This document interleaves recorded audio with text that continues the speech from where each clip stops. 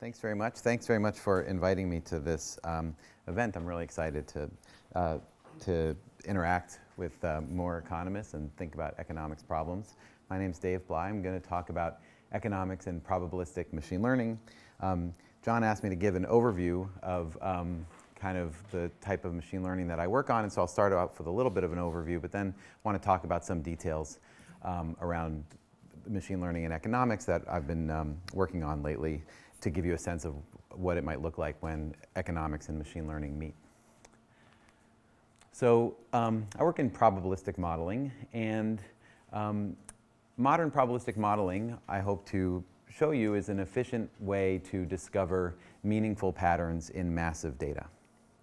Okay, so this is a picture that describes traditional machine learning, how you might use traditional machine learning and statistics to solve a modern problem. So you get a cookbook of machine learning ideas, you get a shoehorn so that you can get your problem into the requirements of one of those machine learning ideas. And you never need just one idea, so you need a lot of duct tape in order to create a very ugly but interesting thing that spits out answers to your question. Probabilistic machine learning is more about doing a tinker-toy type thing where you build a tailored procedure for the particular problem that you have at hand. And the advantages of probabilistic machine learning, building these tailored models to the problem that you care about, include composing and connecting reusable pieces, which I'll show you a little later. Developing methods that are driven by your domain expertise and discipline knowledge and the particular questions that you have. Probabilistic machine learning has focused recently on large-scale data, both in terms of high-dimensional data and number of data points. Though it's not exclusively about this, there's been a focus on using these kinds of techniques to discover and use structure in unstructured data. So you have a big collection of data that you think has some hidden structure inside, and you can use probabilistic machine learning to discover what that structure might be. And in probabilistic machine learning, we've focused also on things like exploratory and observational and causal analyses. So I think this is one area in machine learning that could be very useful to economics problems. Okay, I'm not trying to sell you on it. The cookbook shoehorn duct tape approach is good. There's many software packages available. It's typically fast and scalable and a good way to get a quick first answer. Probabilistic machine learning can be more challenging to implement. That's something that we're working on in that community, and may not be fast or scalable, but that also is something that we're working on in this community. The way I think about this kind of problem is with this probabilistic pipeline. It's kind of almost a goofy flowchart where you start out with your knowledge about a discipline and a question you want to answer. Use it to make assumptions about your data. It's a graphical model, which basically a joint probability distribution of hidden and observed variables. You imagine the hidden variables that live in your data and how they interact to form the observations. Then your data and the assumptions you make together, you discover the patterns that live in your data that you're interested in. And finally, you use those discovered patterns to form predictions, explore your data, do whatever it is you were trying to do. So just some examples from my research group to give you a flavor of this type of research. So this is a population genetics analysis of 2 billion genetic measurements. Okay, this is actually the Pritchard-Stevens-Donnelly model of population genetics. That's a model that came out of the University of Chicago here, or I think so, and analyzes our genomes to understand our how we mix ancestral populations. Here's another example of overlapping communities discovered in a large network. Okay, so this is a 3.7 million node network. You can imagine you might have a network of social connections. This is a network of patents citing each other. And you want to uncover overlapping communities. So in a social network, for example, you might know some people from your neighborhood. You might know some people from work. You might know some people from your family. And you want to identify how each person in the network exhibits these overlapping communities. And this is an example of uncovering overlapping communities in a big network. I've done a lot of work on analyzing text, also with John Lafferty.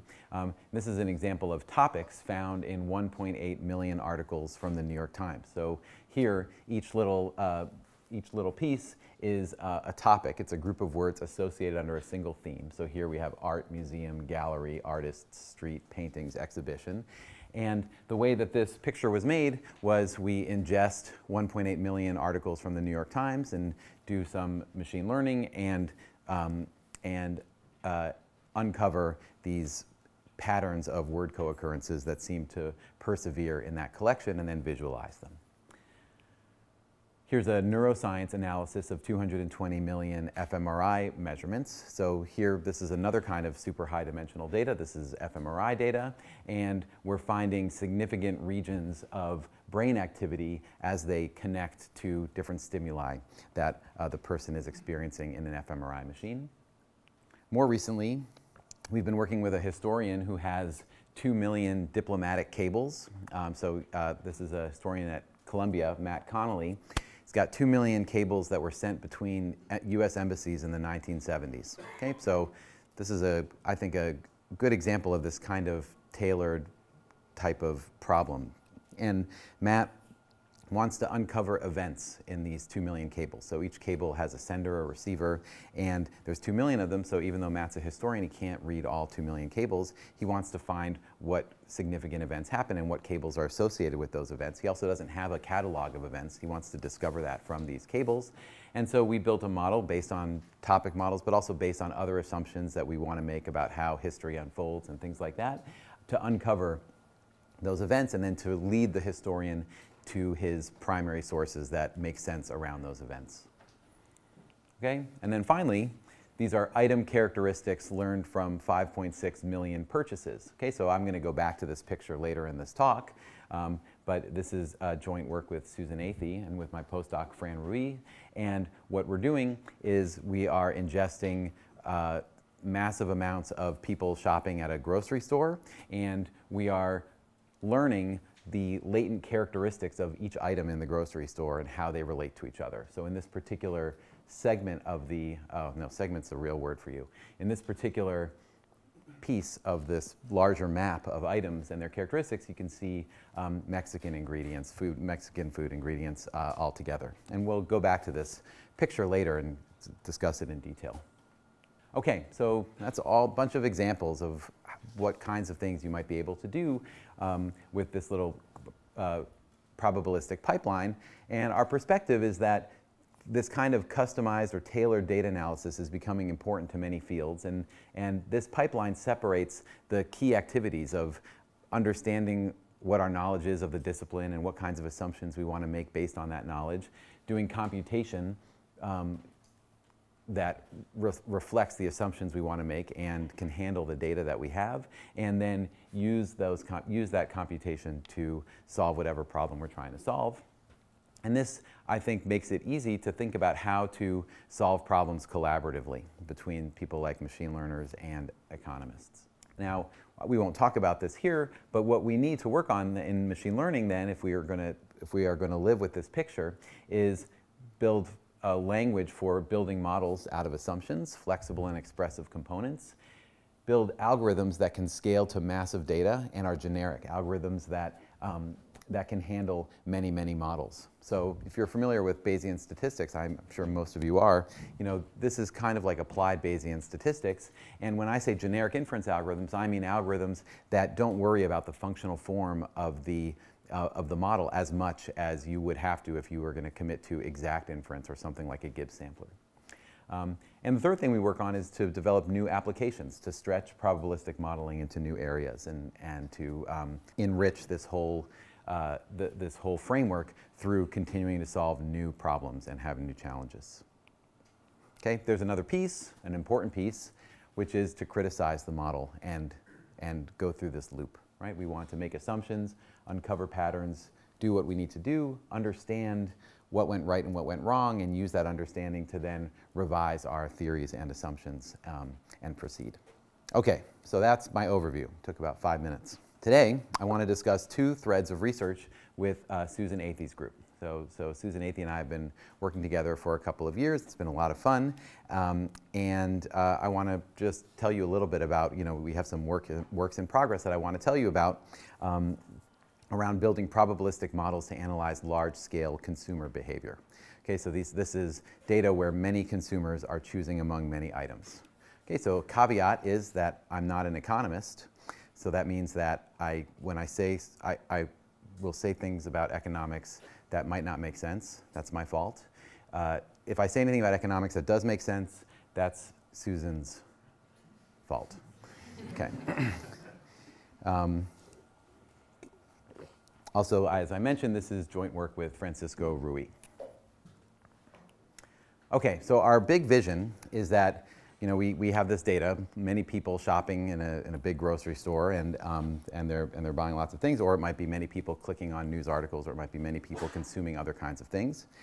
And our vision is that we want to build a utility model for baskets of items, where the utility of a basket has a bunch of terms. One of these terms, the first term here, is the interaction between those items, right? Something that might reflect substitute and complement patterns. Okay, if that made sense, that's thanks to Susan. If it didn't make sense, it's my fault. Another term might be user preferences. So this term, the shopper term, might reflect the particular shopper and what the shopper is buying in the basket and how that shopper prefers or doesn't prefer some of those items in the basket. And those preferences could be correlated across items. There might be an effect based on prices of items, of course, and other things we didn't think about, and an error term. Okay, so this is our vision, to build up this utility model of a basket. And our goal then is to design, fit, and check and revise this model, and eventually to answer counterfactual questions about purchase behavior. And since this is an overview talk, I just want to point out that I'm painting a cartoon, but in a lot of machine learning, these kinds of counterfactual questions are not on anyone's radar, right? We want to do pure prediction.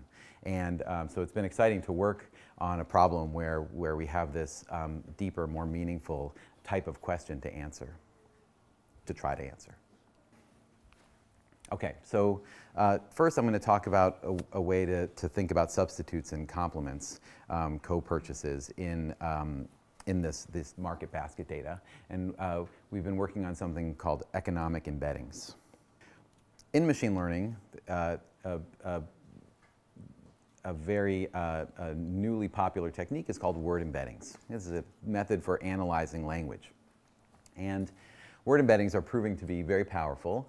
The idea in a word embedding is to discover what's called a distributed representation of words. Somehow you have big corpora of text documents, and you got a vocabulary of, say, 100,000 words. You want to identify what are the characteristics of the different words. That's called a distributed representation. It's a famous old paper by Rumelhart and others in cognitive science around how distributed representations of words might be useful. And recently in machine learning, we've been trying to discover them ourselves.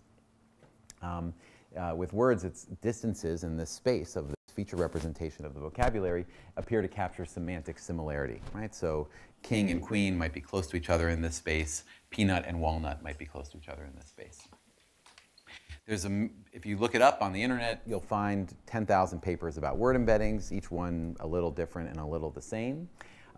But they each reflect the same main ideas. One, we place words in a low-dimensional latent space. We're going to discover these characteristics. We're not going to know in advance that king and queen are close to each other.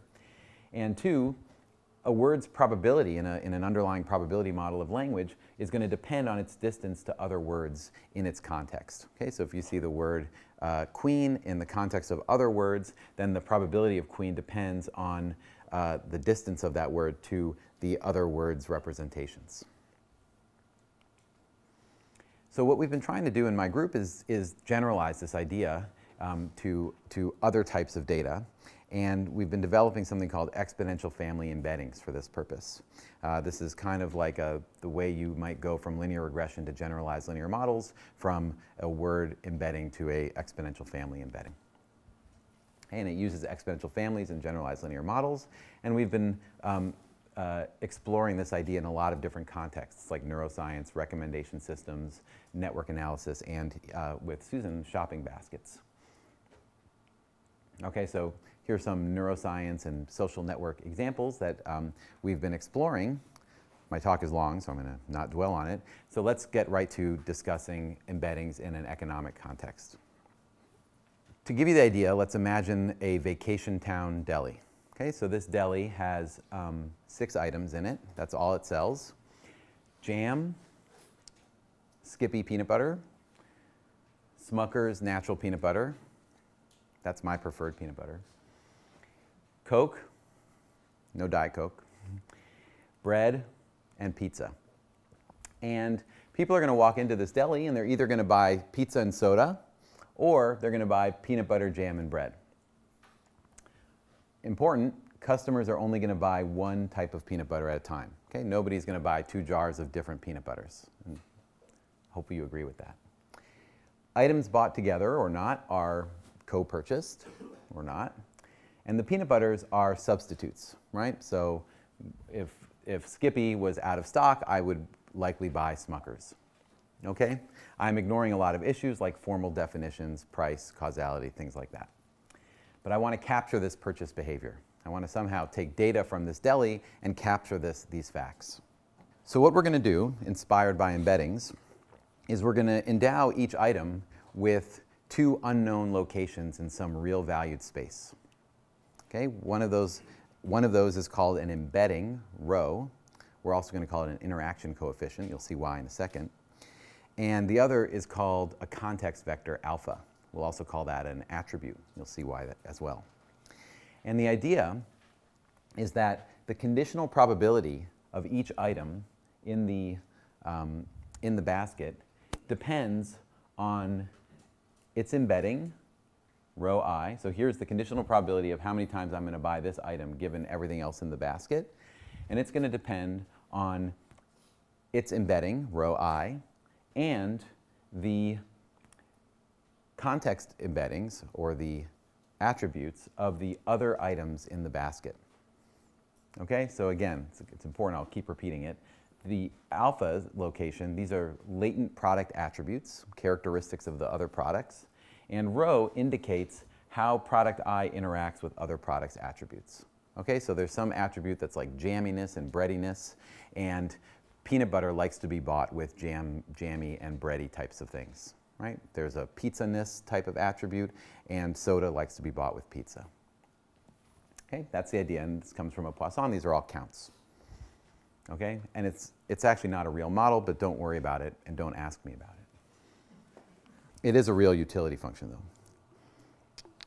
So we found a deli like this. It took us a long time.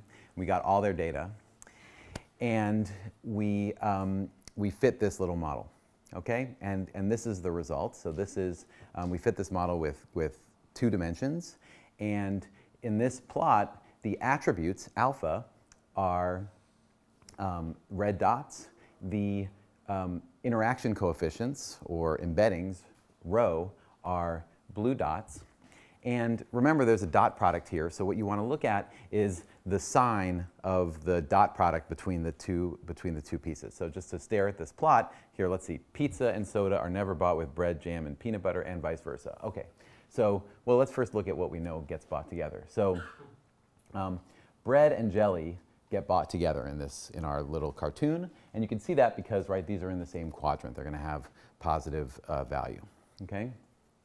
Pizza and soda are never bought with bread, jam, or peanut butter.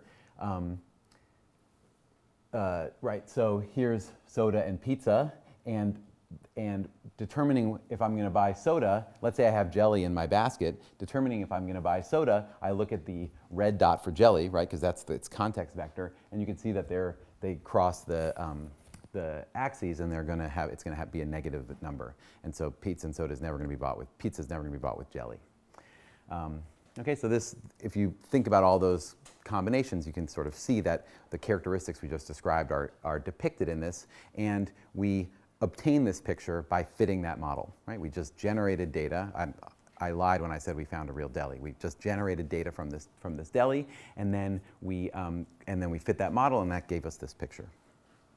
Okay, bread, jam, and peanut butter are all bought together. Now let's look at the peanut butters. This is the important one. peanut butter 1 is never bought with peanut butter 2, right? Peanut butter 1 is bought with jelly and bread, okay? The dot product here is positive, even though it crosses an axis. But peanut butter 1 is never bought with peanut butter 2. You can see that because peanut butter 1 is in this quadrant and peanut butter 2 is up there. Its red dot is up there, okay? Peanut butter 2 is never bought with peanut butter 1. Okay, so somehow that's capturing, but not entirely, the fact that they are substitutes. But more important, or equally important, is that peanut butter 1 is bought with similar items as peanut butter 2. Okay, so these two, the blue dot tells you when you're going to buy it, and these two blue dots are close together. Right? That means that they induce the distribution of these, and the red dots are close together too, so they induce the similar distributions of other items. Okay, and so what we're going to do is we're going to play this game with that big data set in a second. Okay, so more generally, just to give you a sketch of the general idea here, these exponential family embeddings, the goal is to discover a useful representation of data. Okay, and the way we notate that, we have n observations. Xi is a vector, the d vector, and these might be language, neurons, social networks, or shopping, where we have items in baskets and the number of times they were purchased. And when you set up an exponential family embedding, you set up 3 ingredients: the context, the exponential family you're going to use, and an embedding structure. And so the idea, this is a little, if you're not familiar, this is a little graphical model with nodes are random variables and edges are dependencies between random variables. This just describes sometimes a joint distribution. But the idea here in this picture is xi is my observed data point. So xi, for example, might be, did I buy Oreos on this trip? Okay. Rho sub I is the embedding for xi. Okay, so in this case, that's going to be the embedding vector for Oreos, or the interaction coefficients for Oreos.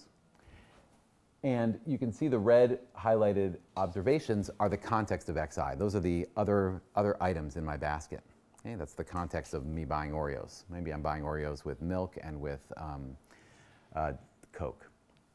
And alpha j for each of those items, those are the context vectors for Oreos. Okay? And what we're going to do is we're going to model each data point conditioned on its context and on these latent variables, which are the embeddings and the context vectors. Okay? Now, here's a picture of the context. So I already explained it, but the idea is that I'm going to model the black node conditioned on the red node, and then I'm going to move this window over. I'm going to model the second black node conditioned on those red nodes. Then I'm going to model the third black node conditioned on the red nodes. And you can see that each item plays 2 roles. It is modeled, but it's also appearing in the context of other items. Okay? And so you can define these contexts in a lot of different settings. In language, we model words conditioned on the words around them. In neuroscience, we model neural activity and some scientific data conditioned on the other neurons around them. In a network, we model an edge conditioned on the other edges of the 2 nodes that we're trying to discuss, trying to contemplate. And in shopping, we model a purchased item given the other item counts on the same trip. Okay, this is all the idea of a context. Second, as I mentioned, we want to define the conditional exponential family. So in neuroscience, for example, that's real valued data, and the conditional exponential family is a Gaussian.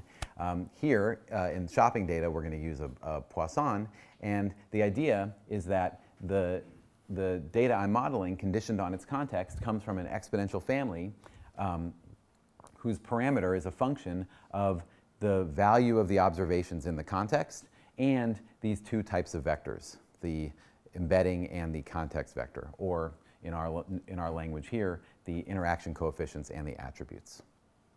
Okay, and in particular, and you can see if you're familiar with generalized linear models, this is all mirroring the treatment of generalized linear models. The natural parameter for the data point is going to be a function of the dot product of the embedding, or the interaction coefficients, and the context vectors, or the attributes. Okay? Put in plain language, if I'm buying Oreos, that depends on what Oreos likes to get bought with and what else is in my basket. Okay? If I have carrots and celery in my basket, maybe I'm not buying Oreos. But if I have milk and Diet Coke in my basket, maybe I am buying Oreos.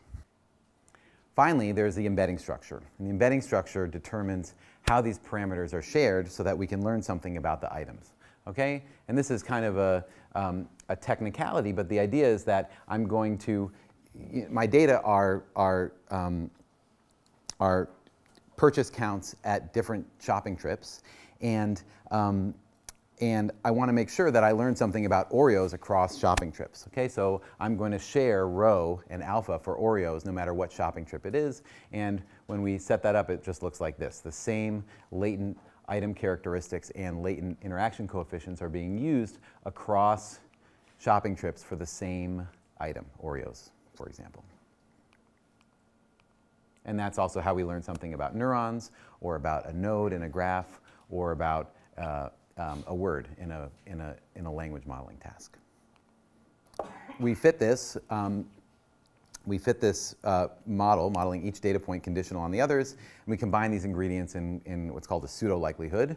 But for us, it's basically just this utility function where we have the log probability of each observed item conditioned on its context, plus some regularizers for the two different types of vectors. And we fit this with stochastic optimization, where exponential families, the fact that we use exponential families, makes these gradients simpler. Just a high-level aside, you know, Stefan mentioned machine learning being successful in many different spheres, and it has been, and I think that is due in large part to stochastic optimization. So when you take the gradient, this resembles a collection of GLM likelihoods. Doesn't matter, you know, part of our goals in this work is to make a connection between these ideas in neural networks and probabilistic modeling, and the stochastic gradients of this pseudo-likelihood connect to neural net ideas like negative sampling. So if you get interested in this sphere of ideas, you'll read about negative sampling in all of the word embedding papers, and that looks something like a stochastic gradient of this type of objective. Let me show you what we can do with this on some real data. So we have purchase counts of items in shopping trips at a very large grocery store, and we're going to fit this in two ways. In one way, we're going to look at categories. Okay, so we're going to replace each item with its category, and there are 478 categories. This is a data set of 6.8 million purchases, 635,000 baskets. And we're also going to fit this at the item level, okay, where we have 5,675 different items. 620,000 baskets and 5.6 million purchases. Again, I know I've mentioned this. Here the context is other items purchased in the same trip. The structure is that the embeddings for each item are shared across trips. And the conditional exponential family is a Poisson. And we also downweight the zeros. And we can talk about that at the end. There's an open question there, but it's a good idea to downweight the zeros. Okay? Again, recall the conditional probability as Poisson, and that we think of alpha as reflecting the attributes of item I, and rho is reflecting the interaction of item I with attributes of other items. And so what we're going to do is we're going to take this data, 620,000 shopping trips, fit that model that I just described to you with stochastic optimization, sampling trips repeatedly and getting noisy gradients, and then fitting the vectors of all of these items. And we're going to then visualize, I think we used 100 dimensions, but we're going to visualize alpha in 2 dimensions using a dimension reduction technique called TSNE to show you what it looks like. Here's a 2D representation of category attributes. All right, so this is a so earlier with the peanut butter and the pizza, I plotted the actual values because I had a two-dimensional representation. But now we have 100 dimensions, and so this is a reduced dimension visualization of those 100 dimensions. And here are the category attributes, alpha I. And you can look at different pieces of this map, and you can see things like, you know, baking ingredients all going together. So this is like zooming in on one part of that big plot, and you can see that things you would use for baking all go together. And here things that you need for babies all go together. Okay? So that's ingesting market baskets, running this algorithm, getting alphas, the latent item characteristics, without any prior knowledge, and then projecting it down into 2 dimensions using this t-SNE algorithm. Okay, now here is that same procedure, but applied to items. All right, so now I've got, however many it was, 5,000 items, and again, I got 100 dimensions, and again, I projected it down to 2 dimensions, and we get this map. And in this map, the colors are the categories of the items, just for us to see that the categories either mix or don't mix. That's what the color represents. Okay, and now again, we can zoom in on some portions of that map to see what it's representing. And you can see things like, you know, here is pasta and sauce together, right? In that map, they are commonly purchased together. Here is crackers and cheese, which I didn't know went well together, but thanks to the model, now I'm a big crackers and cheese eater. And here is the Mexican food section, right, where we have shredded cheese and tortilla chips and tortillas and salsa all together on the map. Because this is a conference about machine learning and economics, in a machine learning talk, we need plots, we need slides like this, okay, that say that we do the best. So we do the best. Okay. What we did here, I can explain a tiny bit, is we want to assess how well this model is working. We can look at Mexican food maps, and as satisfying as that is, it's not a quantitative evaluation anyway. And so what we did was we took these 600,000 or so market baskets, and for each one we held out a few of the items, 1 or 2 of the items, and then we used our model to try to predict the probability of the held out items given the other items that are in there. And what we're comparing here are different dimension reduction methods. Okay, so additive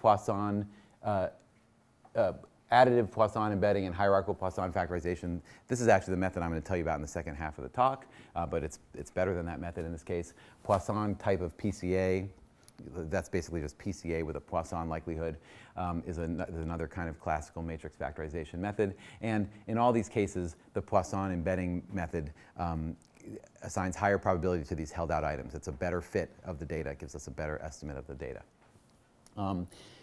Downweighting zeros is important, so that's what we learned at the category level. At the item level, we see the same kind of pattern. Ultimately, though, we want to fit this model in order to understand something about patterns of purchase behavior. And so I'm going to define some terms, possibly correctly. Exchangeables. We're going to call 2 items exchangeable if they have a similar effect on the purchase of other items. Okay, being a little fast and loose with causal language, but if things are causal, exchangeables have a similar effect on the purchase of other items. Same category items tend to be exchangeable. They have a similar effect of the purchase of other items, and rarely purchased together. Okay, so this is a subset of substitutes. Think about the 2 types of peanut butter, right? I'm going to buy these 2 types of peanut butter with similar other items, but I'm never going to buy these 2 types of peanut butter together. Complements are purchased or not purchased together. Okay, so like hot dogs and buns. Rarely will you buy hot dog buns but not buy hot dogs. So we want to try to take those embeddings that we fitted to the whole data set and try to capture some of these types of purchase patterns. And we have a way to do that. So remember, peanut butter 1 and peanut butter 2 induce similar distributions of other items. Okay, you know that because their red dots are close to each other. Right? The red dots are close to each other, so that means if I have peanut butter 1 or peanut butter 2 in my basket, the distribution of what other stuff I have in my basket is the same, no matter which peanut butter is in there. They are rarely purchased together. Remember, that's because the blue dot is far away from the red dot for the peanut butters.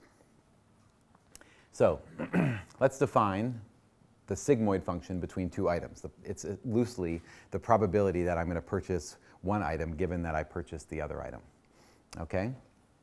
And so this is the sigmoid. Ki is the probability of purchasing item k given I is in my basket. Okay, I switched from logistic to Poisson. We actually use Poisson. I just didn't update the slides, but it's all the same for explaining this. Okay, so that's the probability that I buy jam given that peanut butter is in my basket. And sigma ki bar is 1 minus that. Probability that I don't buy jam, given that peanut butter is in my basket. The substitute predictor, properly put in quotations, looks like this. Okay, and so what this is, the first term is something like an exchangeability measure. This is a measure of how similar, so let's be clear. There's two items at play, item I and item J. And this first term is the KL divergence, a measure of the difference in distribution between whether or not I buy item K given that item I is in my basket, and whether or not I buy item K given that item J is in my basket. Okay, so fix another item, say jam, and compute the KL divergence between the probability that I buy peanut butter 1 given that jam is in my basket and the probability that I buy peanut butter 2 given that jam is in my basket. Okay, that's this first term, and I sum over all other items. Okay, so I look at each item and I ask what's the KL divergence between these two distributions, and that is the, that's a measure of how similar the distributions of other items are for each of these items. Okay, that's the first term. And then the second term penalizes us if these two items are bought together. Okay, so if peanut butter 1 and peanut butter 2 were bought together, then that second term penalizes us for that. Okay, that wants peanut butter, what this wants is that when I buy peanut butter 1, I am not going to buy peanut butter 2. The complement predictor is the negative of the last term. Okay, so this is finding something like co-purchases, that when I buy jam, I'm going to buy pizza. No, when I buy jam, I'm going to buy bread. Okay, that's the complement predictor. And I gave the non-symmetrized version of these. We use symmetrized version of both quantities, and these quantities generalize to other exponential families. So, one thing I'm interested in doing basically next week is to ask the question, can we think about complements and substitutes in the context of these other applications that we've been thinking about embeddings in, for example, in language, right? You can imagine that a substitute in language is a synonym, and a complement in language is two words that go together, right? Like New York. First, let's look at the category level. Here's some example co-purchases at the category level, and what you can see is things like organic vegetables and organic fruits go together, vegetables and beets, baby food and diapers, cranberries and stuffing, gravy and stuffing, pie filling and evaporated milk, because you need, if you get the canned pie filling, you need evaporated milk to make the pie. Deli cheese, cheese and crackers, pasta and sauce, and so on, mayonnaise and mustard. Here are the top 10 potential substitutes at the category level. And first, let me explain something about what we did with this data. So we moved to categories precisely because we didn't want to deal with the complexity of substitutes. And so in this work, where we're trying to think about how to identify possible substitutes, we engineered our data in a way where we took pizza, the pizza category, and we artificially divided it in half. Okay, we said, okay, half of these are pizza type 1 and half of these are pizza type 2. And so hidden in this category level data that we analyzed for this particular table are substitutes that we know are actual substitutes, where we just took half the pizzas and called them one type and half and called them the other type. And then when you look at that measure on that fitted model to that data, you see that in the top 10, these engineered substitutes all rise to the top, right? We identified that pizza 1 and pizza 2 are indeed in the same category. Bottled water 1 and bottled water 2 are as well, and so on. So that's one thing. But interesting is that even though we moved to the category level in order to avoid this issue, we see that same category items are still in there, like bouquet and roses, or bouquets and blooming. And another one, although it's lower on the list, is block ice and beverage ice. So accounting for this kind of purchase pattern could be important even at the category level. Okay, so now let's go to the UPC level, to the item level. So here are example items that we co-purchase at the UPC level. And what you see are things like yogurts, different kinds of beans, different kinds of cat food, rutabagas and parsnips, I'm not sure, apples and celery, Here are hamburgers and buns, mangoes and kiwis, and so on. Here's taco seasoning and shredded cheese, Star magazine and In Touch magazine, and so on. Okay, and this, you know, I'm not sure about this table. I think those maps kind of reflect this idea a little bit better, but this is what we get from that measure, a way to identify these items that are purchased together. But now, here are potential substitutes at the item level. Okay, and I felt that this was exciting because this is hard to get out of that map. So you see that potential substitutes are 2 different sizes of coffee. You wouldn't go in and buy 2 different sizes of coffee. If they said they were out of one size, maybe you would move to the other size. A regular sized and large sized sandwich, same with the coffee. 2 different kinds of flours, 2 different types of sushi, the semi-Freddy's baguette and the crusty sweet baguette, right? Maybe you won't buy 2 different types of baguettes. Different kinds of gum, 2 different kinds of candy bars, and so on. Detergents, the same type of beer in a bottle and the same type of beer in a can. And these 2 types of salads, one is called Greek salad and the other is called Neptune salad. We can assume they are both Greek salads. So, you know, this is the kinds of potential substitutes we find at the item level, and yeah, so that's where we are with this analysis now. Okay, so in summary, of this first half of the talk, word embeddings have become a staple in natural language processing, and what I've told you about today is how we distilled their essential elements and generalized them to consumer level data. And this has been working in a lot of different contexts for us, so also in recommendation systems and in neuroscience, in modeling people reading scientific articles, and here in the shopping baskets data.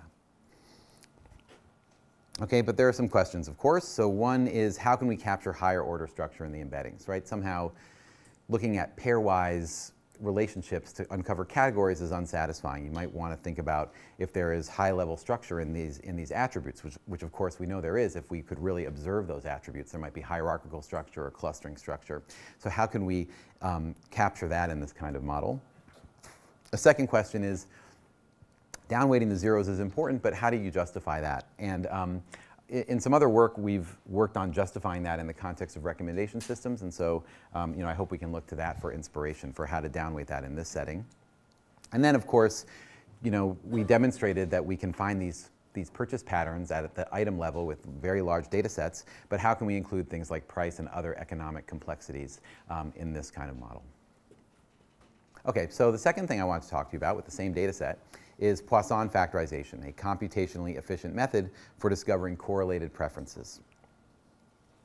Again, we're looking at the same data set, and we want to understand people's purchase behavior through this data. In economics, we typically look at items within one category, like yogurt, and then try to estimate the effects of interventions, like coupons, or price, or layout, or stock out. In machine learning, we look at all the items typically, not minding that they are all mixed up into complements and substitutes, estimate user preferences, and make predictions. So this is recommendation. So if you hand this kind of data to a computer scientist, she's going to do something like in the Netflix challenge and build a recommender system so that when you buy Oreos, it suggests that you should buy milk. In machine learning, as I mentioned before, again, this is a cartoon, we typically ignore things like causal effects of interventions and applied causality, although that's changing happily. There's really a nice new effort in causality in machine learning. Okay, so in Poisson factorization, this is work that we did in the world of recommendation system. We're modeling something called implicit data. What implicit data means is it's users interacting with items. Okay, so this could be users clicking on articles on the web, it could be users liking things on the web, or it could be users purchasing things. There's less information than what's known as explicit data, which is when users rank items, rate items, like in Netflix you might give a movie 1 star or 5 stars, but it's much more prevalent. It's much easier to get this kind of what's called implicit feedback data than explicit data. Okay, so here's a picture of users clicking on movies, and so a sample user might have seen Star Wars Empire Strikes Back I know that Wrath of Khan is actually Star Trek II, so that's a mistake in the slide. But anyway, they might have seen those 3 movies and not seen those other movies, Return of the Jedi, When Harry Met Sally, Barefoot in the Park. And so what you want to do is, in a typical machine learning application, is recommend to this user that they watch Return of the Jedi. So we've been working on this recently with something called Poisson factorization. Okay, and then this is now again a graphical model. Let me explain the graphical model a little bit more. So in a graphical model, like I said, nodes are random variables. Edges denote dependence between random variables. This is, I know you look at graphs like this in economics too. Here, we don't give any mechanistic or causal story behind this. It's really simply a way to represent a factorized joint probability distribution. Okay, that's what it is. Where hidden variables are unshaded, observed variables are shaded, and these boxes are called plates. They represent replication, right? You might have replication of variables that are distributed in the same way in your joint, and that's what those boxes mean. So in this picture, this is the picture for Poisson factorization. I'll try to describe it in the context of shopping. Here's the idea. YUI is whether or not user U bought item I. Okay, that's YUI.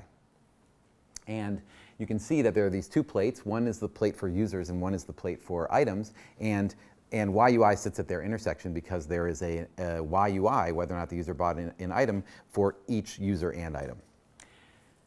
Theta U is a k vector, a vector of length k, and it represents the user's preferences. Okay, the user likes stuff.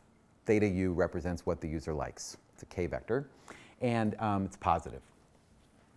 Beta I represents what that item, who likes that item. Okay, so beta I is a k vector, and it represents who, we call them latent attributes again, but it represents information that's going to help tell me who's going to like this item, who's going to purchase this item. And the way it works is that how many times a shopper purchased an item comes from a Poisson whose rate is the dot product between theta U and beta I. Okay? There are echoes of the embedding ideas here, but it's a different model. So we just take the inner product of my preferences and the item, coffee's attributes, and if it's high, then I'm likely to buy the coffee. Okay? And so in graphical models, of course, again, this is basically applied Bayesian statistics. It's the posterior distribution that we care about, the probability of the user preferences, the item attributes, given the observed data of who bought what, reveals purchase patterns about people. All right, why is this advantageous? One, it captures heterogeneity among users. Okay, so Larry might, I think you have a cat, maybe not anymore. I had 2 and now I have 1. He had 2 and now he has 1. Okay, so we see Larry's cat. I won't make a joke about it. Yeah, so I had 1, now I have 0 cats. So anyway, Larry might like organic vegetables and he has a cat, so he buys cat food, right? And so he's heterogeneous. John, thanks. John has a dog. He buys dog food, but he might also like organic vegetables. So they're both similar in some ways, different in other ways. We can capture that kind of heterogeneity with this model. For interesting and technical reasons, this implies a convenient distribution of total consumption. Okay, how much stuff Larry's going to buy at the store, we can model that with this picture, even though we're modeling each item individually. It's because of properties of the Poisson distribution. And most importantly, but also, yeah, most importantly, we can do efficient approximation of that posterior, only requiring the non-zero data. That too has to do with the functional form of the Poisson distribution. I won't say why that happens. It's something for the blackboard. But what we can do is, even though we have 5,000 items and however many hundreds of thousands of users, we can efficiently approximate that posterior only using the information about what each user bought, not using the zeros. And what happens is the zeros are still in the likelihood. They just are easy to work with because of the nature of the Poisson. Okay, so we worked on this originally in the context of recommending articles to people. And in fact, they implemented this at the New York Times to give recommendations. And here are, for 2 different data sets, here are some of the components that we get. So what does this mean? Remember, each item, each user is represented as a vector of preferences. Each item is represented as a vector of attributes. And what I'm doing is taking an attribute and looking at the items that exhibit that attribute with the most strength. Okay? By the way, if you're familiar, this is very similar to non-negative matrix factorization. It's kind of like a Bayesian version of non-negative matrix factorization. And so we found interesting stuff, like in the news articles from the New York Times, you know, business self-help was one. I'm naming these, that's why it's in quotes. Business self-help was one of these attributes, personal finance, all things airplane. So even though the New York Times doesn't have an airplane section, you know, there are some people that always click on airplane articles. And like flying solo, crew only 787 flight is approved by the FAA. Hey, that's amazing, that's crazy. And so these are the kinds of patterns that might not be available to whoever is making these items and implementing the system, and they can learn something about their users this way. Okay, with scientific articles from Mendeley, this is scholars like you sharing their libraries of scientific articles. We find things like biodiesel and astronomy and political science, again, patterns of usage. Okay, again, machine learning talks require a plot like this or a slide like this, so it does better in lots of different ways. And on the item data, the 600,000 trips to the market, we also get patterns, okay? And so this is how that looks here. So this is on the category level data. So there's like a fruit component with stone fruit and pears and tropical fruit and apples and grapes. There's the cat care component, baby essentials component. I thought it was funny that coffee was number 2 in the baby component. And healthy, I don't know what to call it, where you buy soy milk and organic food and organic frozen vegetarian options. And again, we can capture that, that consumers are heterogeneous, right? Some like to eat healthy and have cats. Some have cats and have babies. We're interested in really folding this into an economics model. And one way to connect this to an economics model is like this. And this also has to do with properties of the Poisson distribution, but I think it's interesting.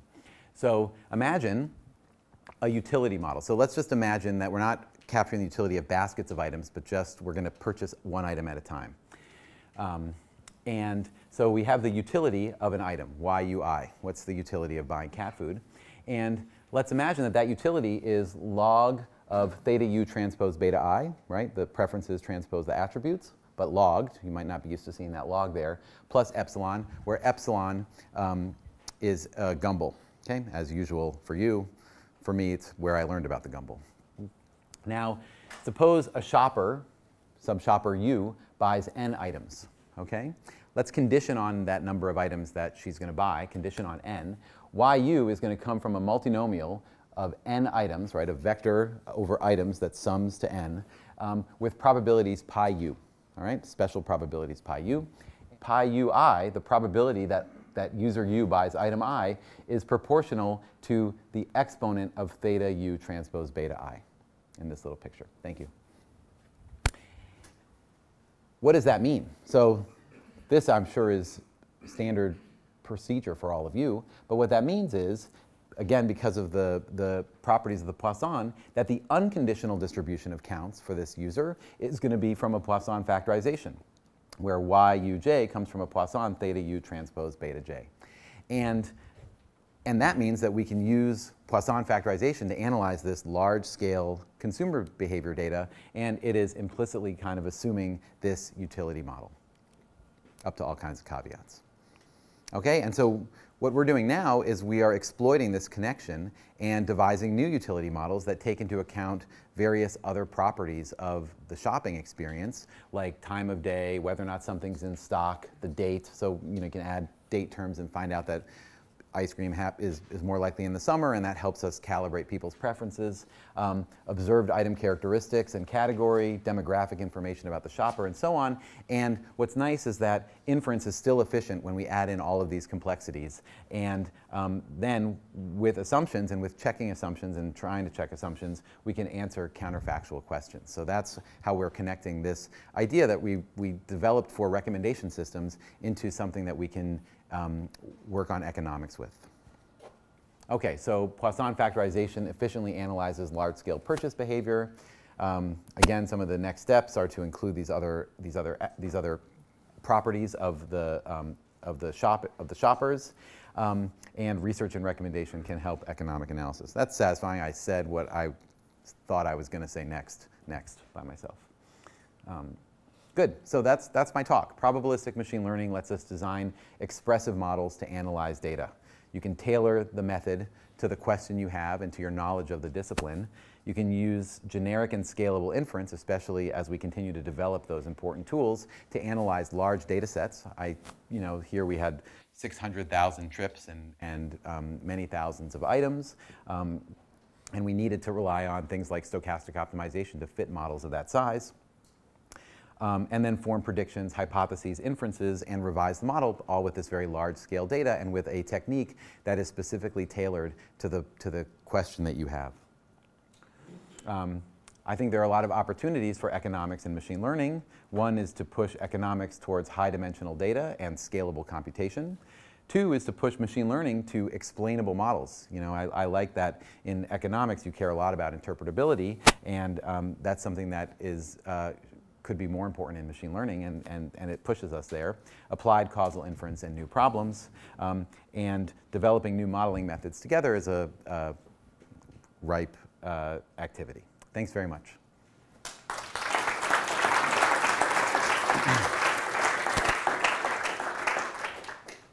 So you emphasized the distinction between what I would call causal predictive modeling and non-causal predictive modeling, mentioning that more traditionally in machine learning it's non-causal, but that now there's a lot of interesting things, sort of cross-fertilization going on, which is great.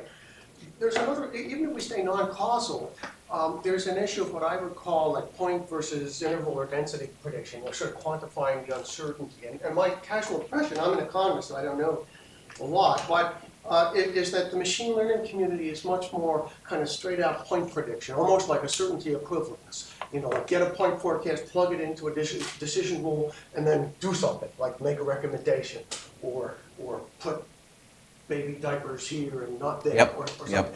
But a lot of the stuff we want to do involves, probabilistic quantification of uncertainty predictions. Is there work going on around things like that in the machine learning literature? Or maybe my whole impression is not exactly right?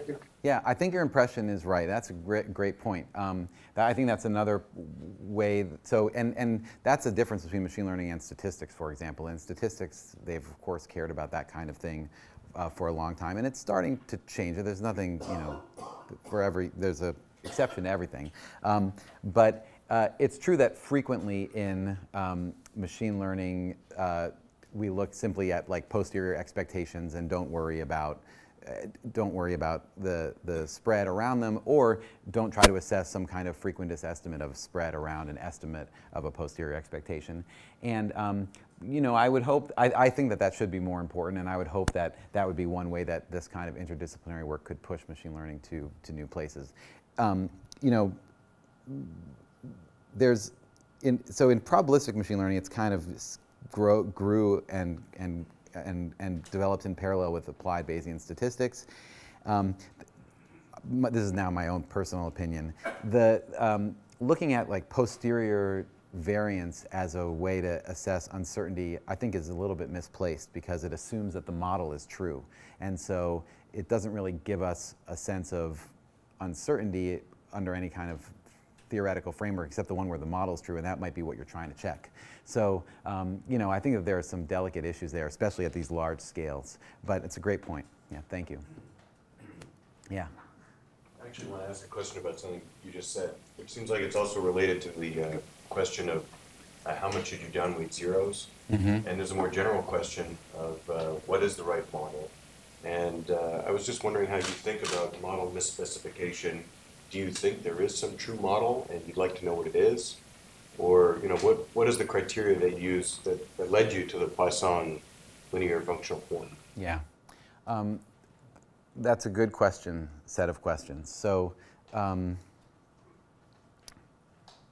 okay, first, what I just said is kind of how I think about model misspecification. So I find that there's a line of work on what's called posterior predictive checks that is really interesting. It came out of Bayesian statistics, but it's really about essentially frequentist checks of Bayesian methods.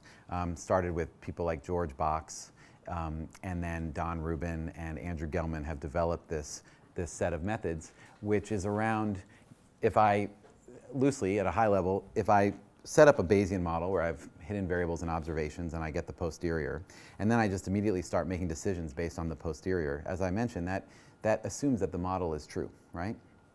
And what George Box pointed out a long time ago, in 1980 or before, is that in order to understand whether or not that model is working, you need to step outside of the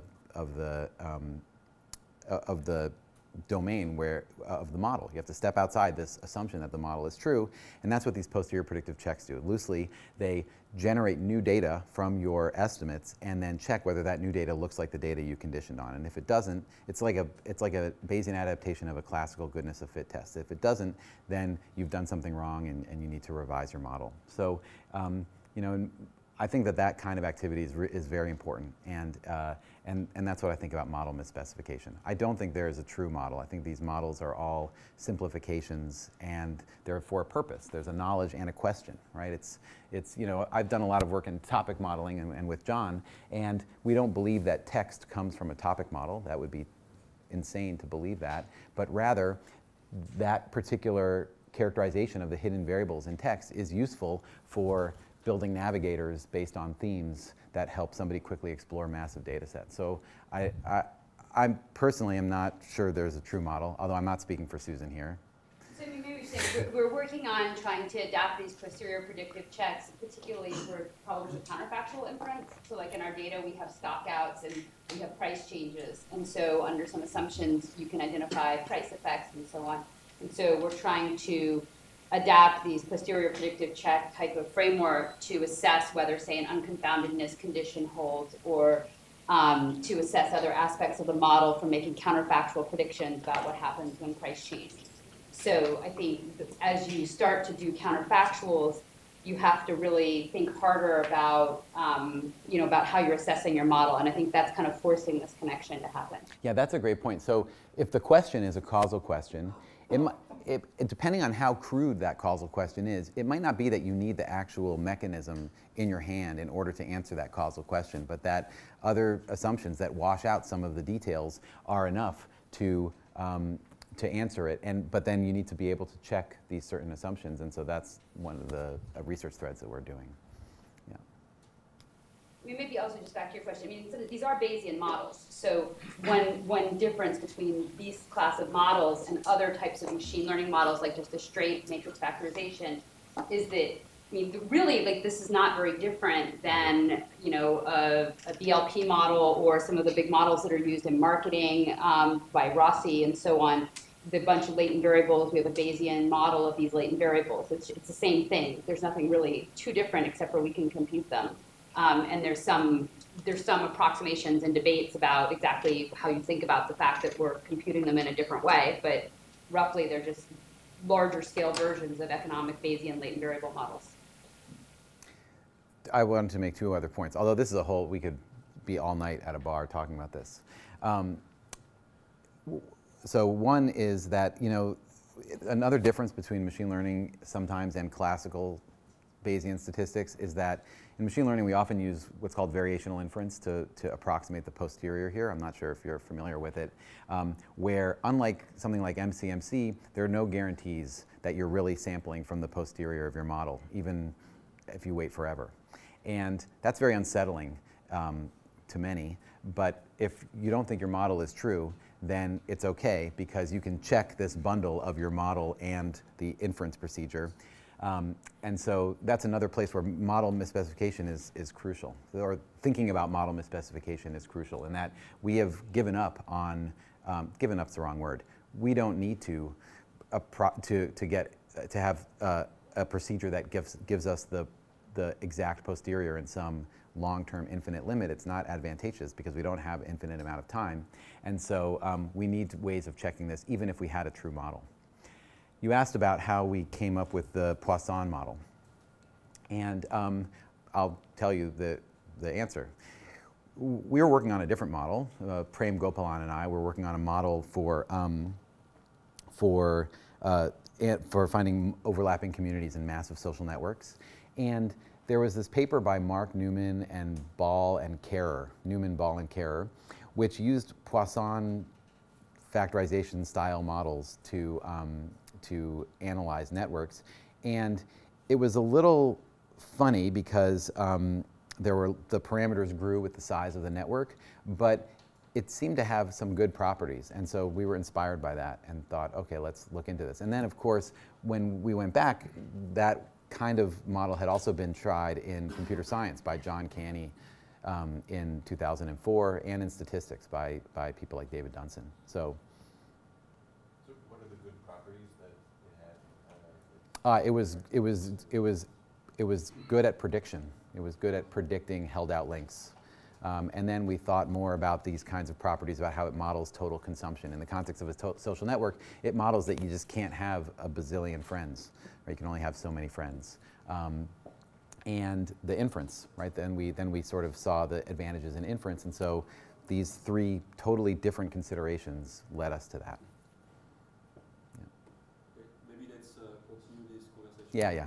Thank you.